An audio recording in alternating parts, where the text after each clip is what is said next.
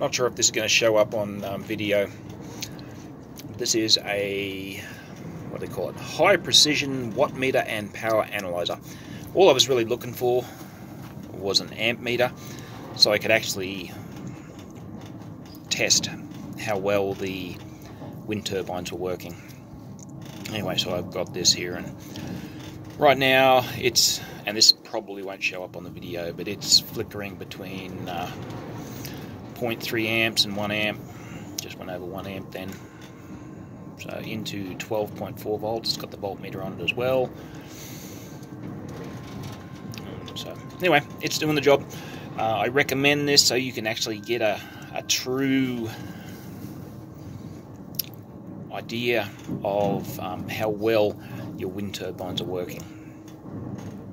And yeah, you can see it's fluctuating around a lot there, but it's telling me that at my normal wind speed of about 10 miles an hour, it's gusting a little bit higher now, but at about 10 miles an hour it's putting out about half an amp, so what's that, 6 watts, and I'm good with that. It doesn't have to do for here.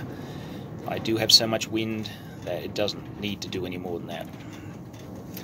And I mentioned in another video I did have another wind turbine which would have done a lot better, but it couldn't handle the high wind speeds up here.